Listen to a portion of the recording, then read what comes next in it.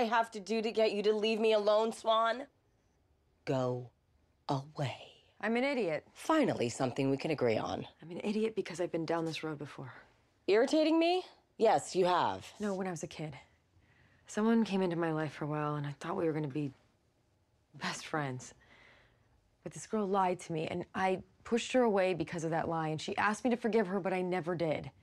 It took some time, but I realized that was a mistake, and I regretted the decision, but by then, it was too late. The damage was already done. I don't want to make the same mistake again, Regina. Living in Storybrooke, I've got my son and my parents, and I love them, but they can't always understand me. They don't know what it feels like to be rejected and misunderstood, not the way I do, not the way you do. And somehow that makes us, I don't know, unique, or maybe even special. I wasn't looking for you to assuage my guilt. I was just looking for you to be my friend. You thought we were friends? Crazy, right?